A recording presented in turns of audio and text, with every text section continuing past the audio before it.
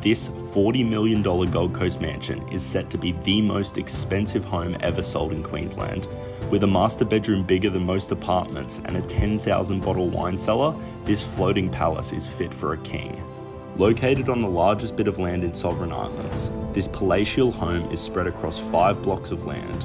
With over an acre of space, the home accommodates 6 bedrooms and 9 bathrooms. A 12-car underground garage gives you the ability to finally live the 21 Savage lifestyle and have people ask you, why you got a 12-car garage when you only got 6 cars? The answer?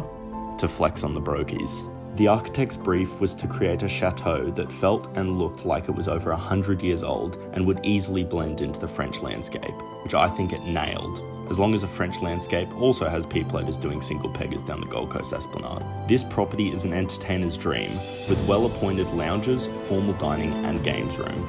Glide over the French oak parquetry flooring and extend the luxury living outdoors on a sun-kissed symphony of private alfresco deck spaces. A sunlit stage for seamless indoor-outdoor entertaining.